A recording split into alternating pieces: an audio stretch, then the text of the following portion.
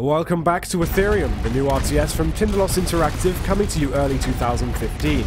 Today we'll be taking a look at the game's Conquest mode, a single-player focused strategy experience set in a warring galaxy where three factions pit it out for a mysterious alien source of energy, the Etherium. Begin with one of three different factions, each with their own technology, backstory and command skills: the Intar, Consortium, and the Vectides, fighting among the 6 gestation planets home to the Etherium: Serenade, Pylo, Mars, Desta Fatalis, Arctis, and Resurgence.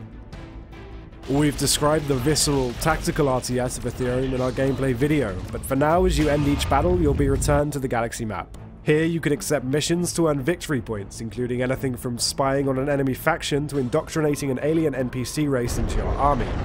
From space, you'll also improve and grow your forces and fleet capacity with the technology tree, able to spend victory points to spy on the progress of enemy factions.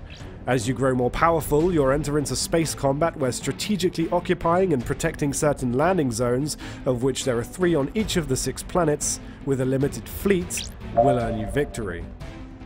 To invade, you'll use an action point to launch an attack on a landing zone, picking between 3 maps for the battle, entering into tight classic RTS action.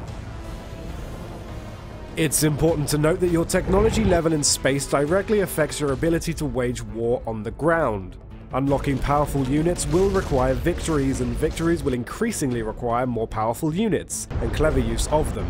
At the start, you'll of course have only basic units.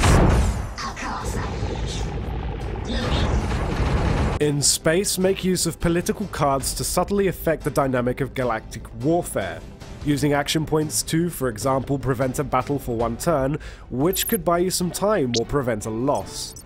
Back on the ground, however, your savvy commanding skills have earned you some of the most advanced units in the game, allowing you to deploy the Colossi of War, titanic killing machines prowling the planet's surface.